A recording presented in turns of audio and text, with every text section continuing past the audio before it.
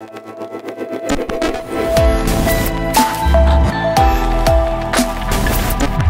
up guys, welcome back to HMHT. So we have a new update today, and as you can see, it's iOS 14.3 beta 3.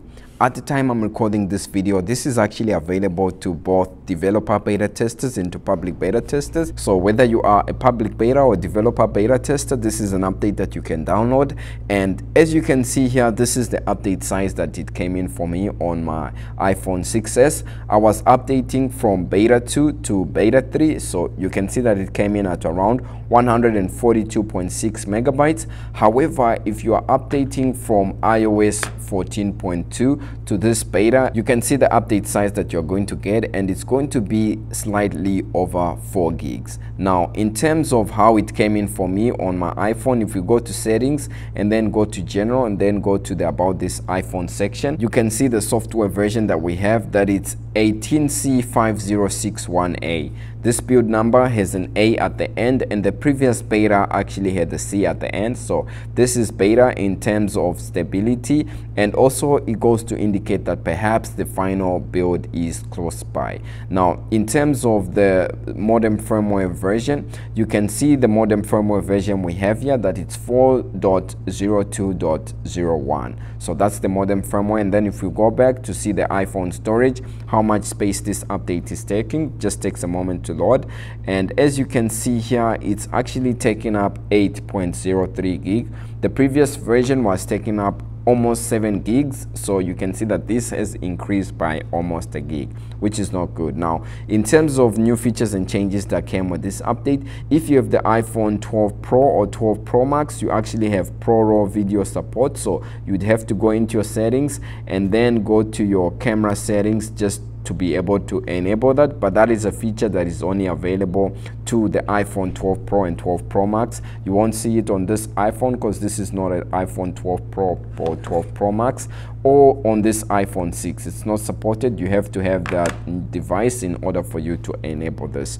And then something also that came with this update has to do with pregnancy data. So if you open your health app and then search for pregnancy, so you can see that you have the pregnancy section there where you can input your data.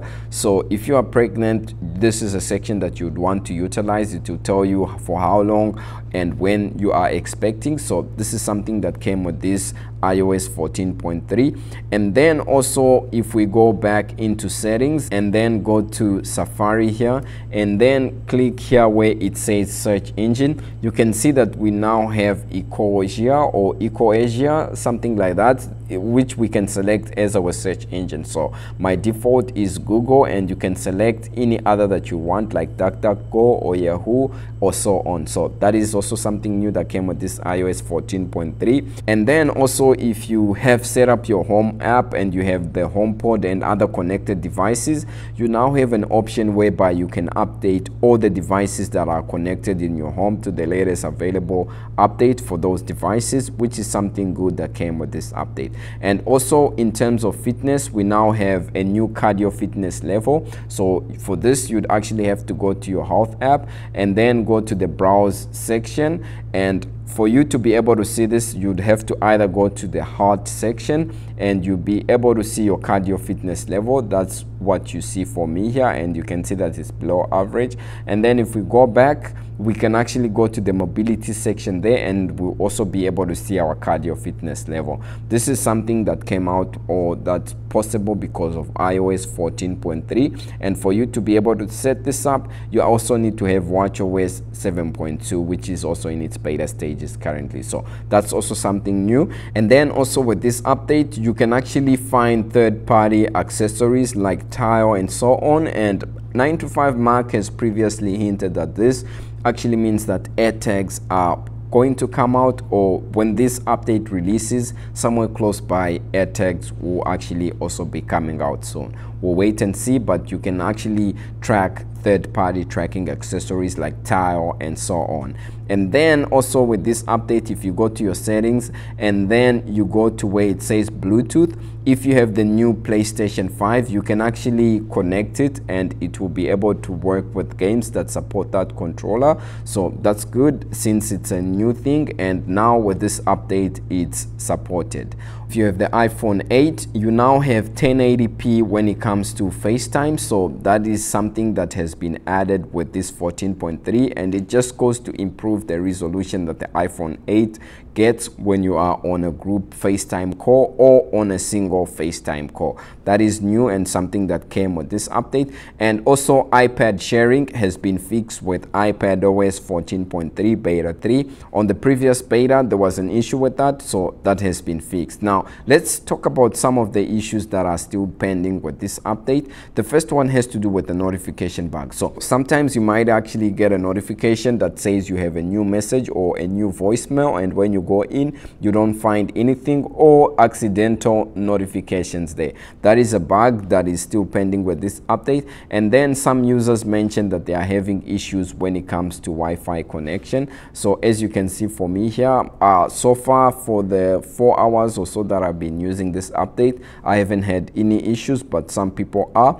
And let's talk about when to expect this update rather. So if we open our calendar app here, let's just open this. You can see that today is when we had this update, and the previous update actually came 2 weeks before. It came on the 18th of November, which was, you know, it's been some time. And today, since we have this update and Apple usually takes like the last weeks of December off, we can sort of expect, hopefully, this is what I'm expecting, for an update to come out soon, which will be next week, somewhere between the 7th and the 9th of December. We should be getting the GM or the RC version, and then on the week of the 14th, hopefully we get iOS 14.3, the official version. That's when I expect it.